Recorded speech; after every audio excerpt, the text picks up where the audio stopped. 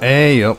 Right, when I first heard about the Royal Enfield Meteor, which has got to be, what, a couple of years ago now, like a lot of people, I envisioned a sort of a classic roadster, probably using the 650 engine, along the lines of the Bullet, just like the original Meteor. Then, about 8 months ago, when it was finally unveiled, I remember being really disappointed. For a start, it's a 350 single, which doesn't have an awful lot of relevance here in the UK. It's not a very popular segment of the market, in part due to our learner and licensing laws. And secondly, when I first clapped eyes on it, what I saw was a mid-1980s Harley 883 Sportster clone. Well, maybe not a clone, but something along those lines. For me, the mid-1980s was a bit of a non-entity where motorcycle design was concerned. The classic Japanese muscle bikes were all getting long in the tooth, and the big Japanese manufacturers were replacing them with race replicas now known as sports bikes. So choice became a bit limited. Then Harley Davidson in the mid-80s brought out the 883 Sportster. Inspired by the American custom scene of the late 1960s and the 1970s, the Harley 883 was a sort of a factory custom. Nothing too extreme and easily affordable. In fact, I do vaguely remember considering getting one, but the bike had what we call character. It was plagued with quality control issues and reliability problems, so I bought a Suzuki GS850 instead and ran that for a few years. Now, Japanese manufacturers like Suzuki and Honda were quick to pick up on the popularity of this sort of genre of motorcycle, and very quickly brought out their own versions of this style of bike, a segment of the market now known as the cruiser, which I'll be honest, for me is a big turn-off. And so I categorised it in my mind as an irrelevant non-starter and just moved on. But in the last 6 months have had hundreds of requests for a review on the Meteor 350. Initially just from Indian viewers, but more recently from guys in the UK, and I thought, what's going on?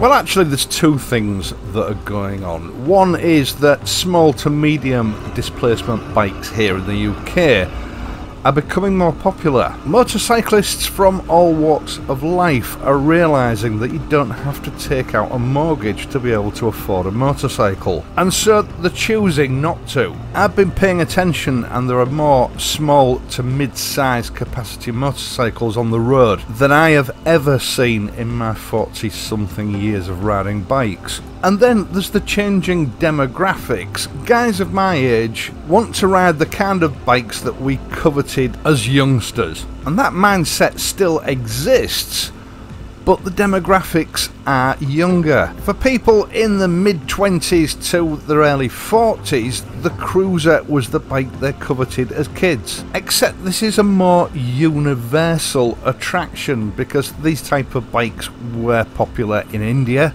They were and are also popular in mainland Europe. So actually, the Meteor ticks a lot of boxes, and when you actually take a proper look at it, rather than it being an American style cruiser clone, Royal Enfield have actually pitched it as a homage to some of their Bullet derived models of the past. So it's not really a Harley copy, it's a Lightning copy or a Thunderbird copy, a true part of Royal Enfield's motorcycle culture. And with that in mind, I started to look at it with fresh eyes.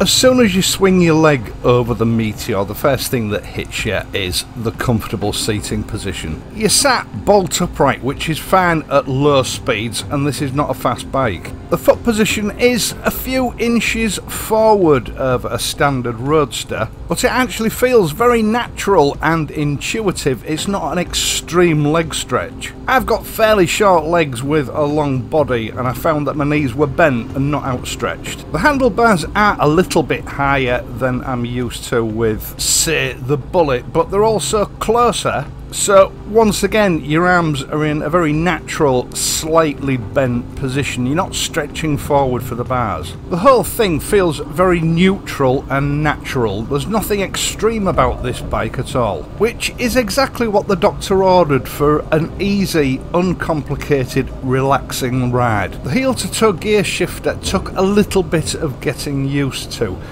These things are nothing new. They were quite common on low capacity bikes 30-40 years ago. It's just, you know, I've not encountered one for a long time. But you soon get the knack, and to be honest, it's no hardship. Royal Enfield gearboxes are usually very good, and this is the best one I've come across so far. I wasn't hurrying the bike because it only had 40 miles on it when I actually took it out. So out of respect for the bike and for Hitchcock's motorcycles, I was gentle and I didn't hurry the bike. But I did find the 5-speed gearbox to be very slick and precise. I'd even go so far as to say flawless. Now, for a 350 of this type, it did cross my mind while I was riding it that it perhaps had one gear too many with a 5-speed box. The closer ratios between gear changes, I found personally that I was changing gear a little more regularly than I would have liked to on a lazy bike like this. I'm presuming they've included a 5-speed box due to customer expectations.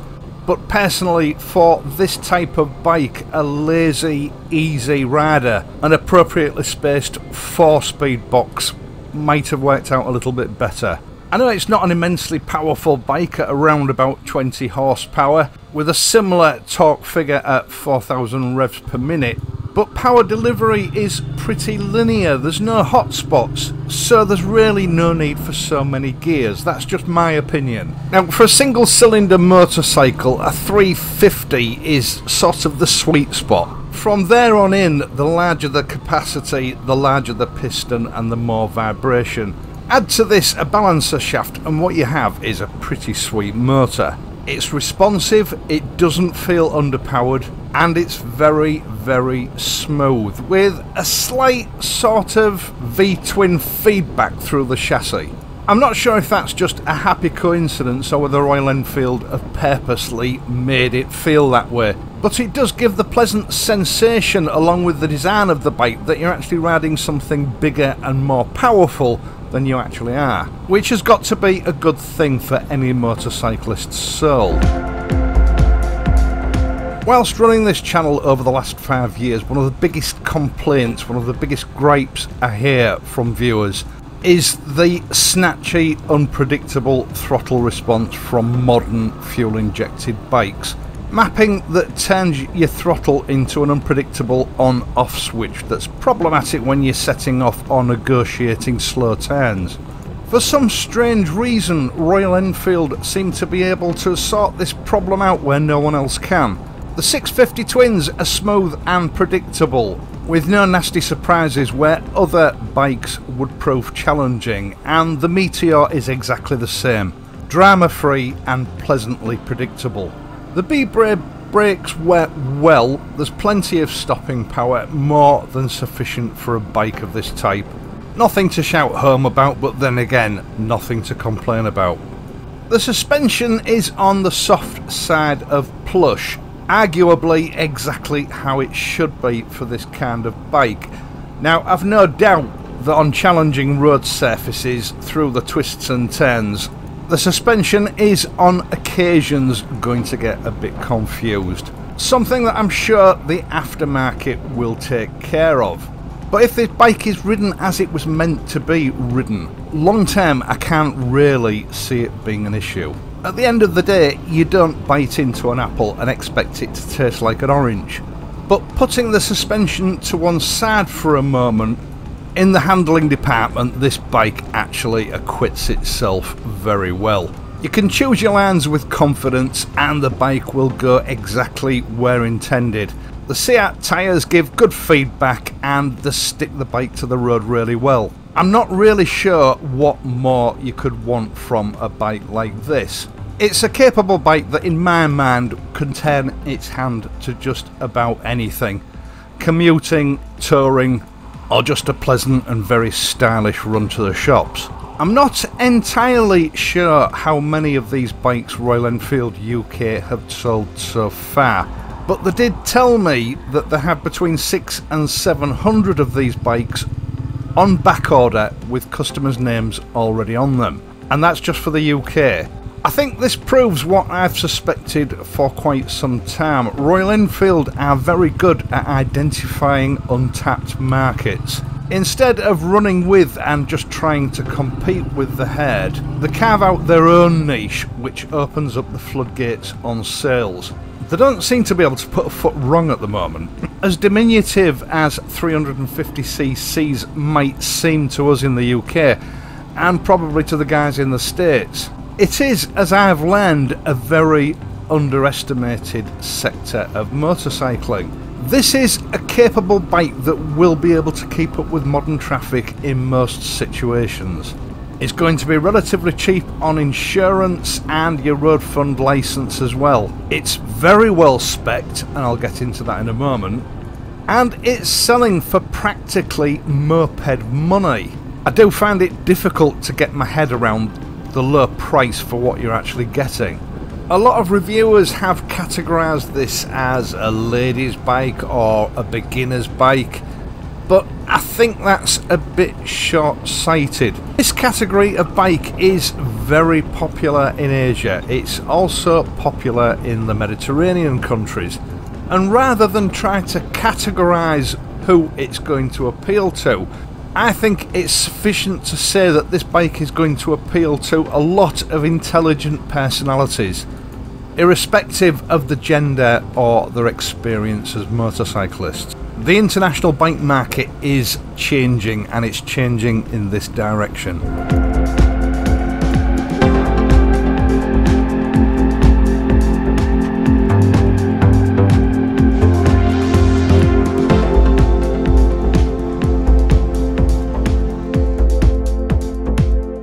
I passed a comment in a previous video that with each new model Royal Enfield seemed to be upping the quality stakes. On a scale of 1 to 10, 1 being awful and 10 being excellent, the Bullet models scored about a 5.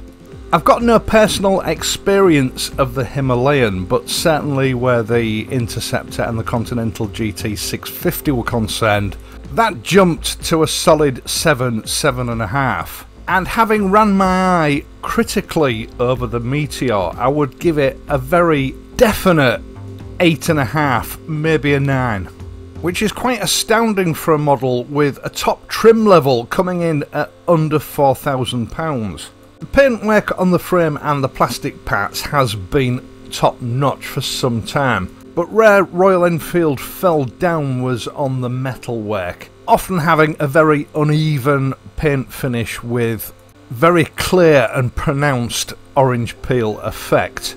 Close inspection of the 3 Meteors that Hitchcock's had on site, as well as some of the Euro 5 Interceptors, demonstrates to me that Royal Enfield have now sorted this out. The paint finish is even and now almost glass smooth. They've also streamlined the chain adjustment system, which is now much tidier and simpler, and everywhere you look on these bikes you are looking at top quality. There is some room for improvement, but they're almost there.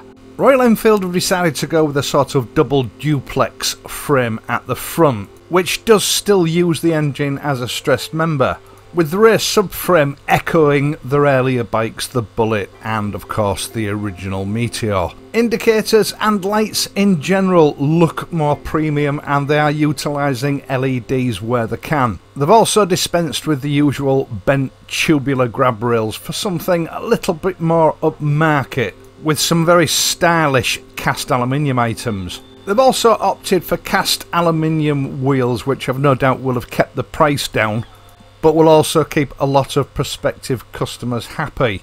But the type of finish on these wheels does vary with the trim level that you choose. With a steel rear mudguard and a plastic front mudguard, the whole bike has a very premium look and feel to it. They've even taken the trouble to decoratively grind back the cooling fins. Royal Enfield are definitely catching the competition up. The Meteor has been awarded with all new switchgear, which is very reminiscent of some Honda items from the dim and distant past. Build quality is good, it's about the same as the previous iteration that they've been using, but it does have a more premium look to it. Even the levers look more premium and are better finished than most modern classic motorcycles offered for sale on the market today. The instrument panel is very high tech, not just for a Royal Enfield. A mixture of conventional analog and LCD in the main pod gives you readouts for the fuel gauge, gear position indicator, including an economy prompter. Instead of one indicator reminder, it now has two, so you can see which one is actually flashing. And of course we have the Tripper sat-nav system. It's all pretty cool and useful by modern standards. Back in the 1980s I would have given my left testicle for something like this. And this bike even has a hazard warning indicator system. You quite honestly couldn't ask for any more at this price point. Now, it was a 6-hour round trip for me to visit Hitchcock's motorcycles, and I was trying to make the best of the time I had available because we did have other filming projects planned. So I didn't get to spend as much time with the Meteor as I would have liked to, and it's perhaps something I can revisit in the future. I would like to say a big thank you to Dan at Hitchcock's for indulging me. And keep an eye open for a complete shop tour coming up in the near future. Now, once again, thank you so much for watching this and my other videos. I really do appreciate it. I do hope that you've enjoyed this video. If you have, please leave a like, and if you're not a subscriber, consider subscribing to this channel. Now, if you do subscribe, please hit the notification bell and ensure that your notifications are enabled. That way you will be informed whenever I upload a new video. I will be back on Friday, so until then, please ride safely, and I'll see you soon.